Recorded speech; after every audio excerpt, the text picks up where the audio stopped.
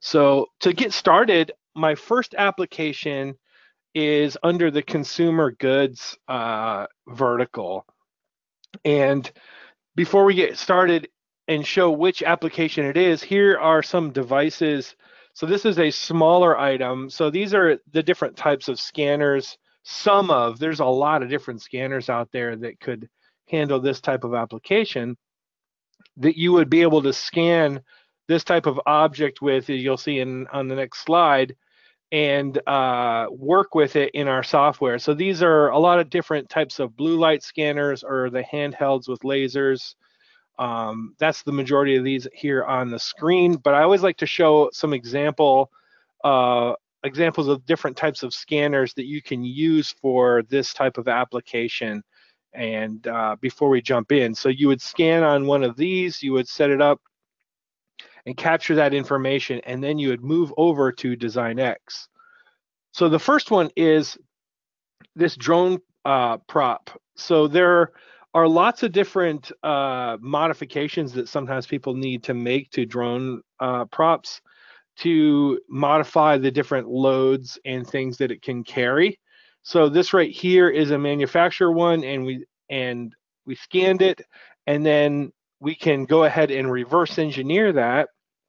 And once you do that, you can make changes and make modifications to create a different variation here. So I'll just jump over to the Design X, and we will take a look at the file. So we'll just give it a second to make sure it pops up on screen there. So there we go. So here is the 3D scan data. You see I have the software open. And then like we talked about before, Design X is really interesting because it is the marriage of a CAD kernel and our own in-house developed scan kernel. That's kind of the way I like to describe it. So we developed a ton of different scanning tools throughout the many years of our software company, Geomagic. I think it's over 30 years now since the first software was developed in any form, right? And what originally evolved there was this scan kernel where we can take point clouds and mesh them together and triangulate them together into a polygon, right? And then we came out with the ability to decimate that and reduce it down. And then it just came and built up to where we had this whole suite of tools.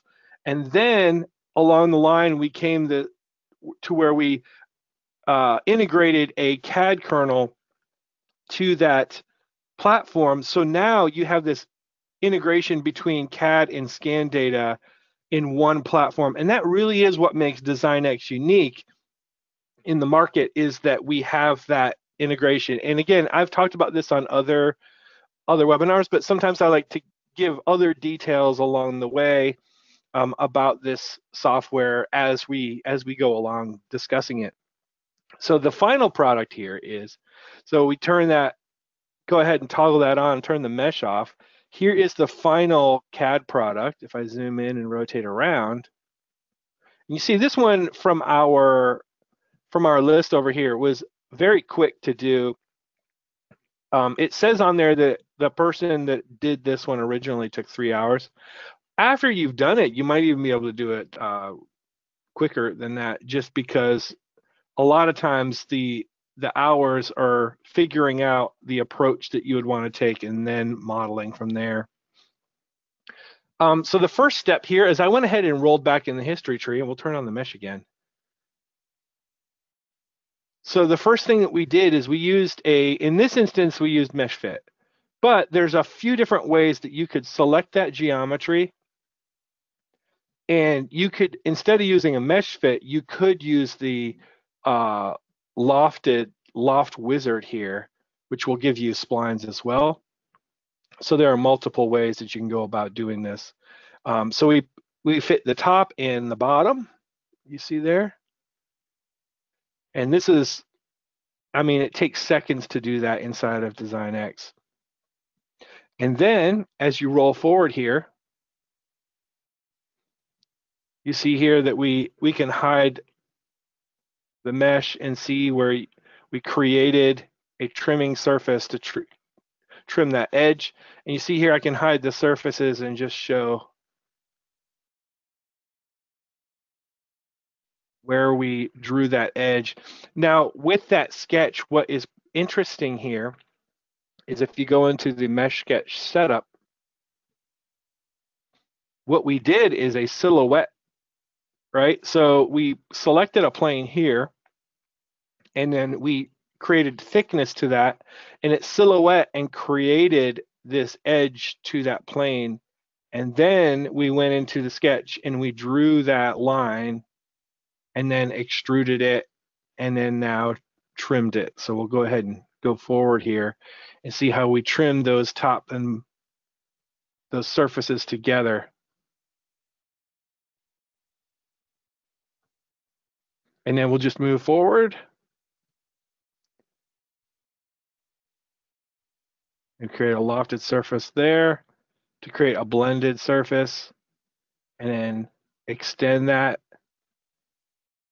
And you see if I just go forward and trim, now we've created a surface trim along that edge there. And the beautiful thing about that lofted surface is we extract it automatically, but then it's editable where you can go back and make changes to each individual cross section there. And let's roll forward here to where you see,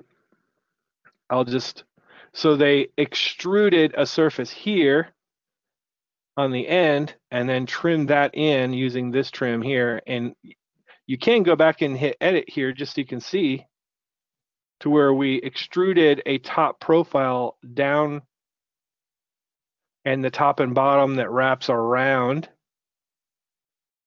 and trim that together into a surface there. And then we can come back and say I want to add some fillets there. So you see the fillet there on the end. And then we're going to cap it. It looks like we're going to cap it, surface trim into a solid.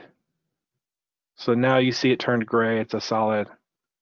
I think now that it's a solid, they're going to go ahead and add back in, if I remember right here, the fillets. Yep.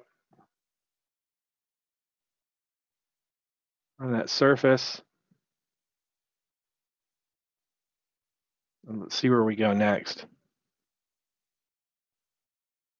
And then they went ahead and did another secondary trim there. So we turn this on because that was flat on the end. So they left that extra there, and then they came back and did a trim after. Now we're gonna go ahead and create the hub there. Chamfer it, and then go ahead and add the rest of your finishing fillets there, and then do a circular pattern and Boolean merge together. So now we're almost there. Now on the back side, some basic cleanup stuff. So it's cut away, hollow out the inside, and then create your internal connections here in Boolean.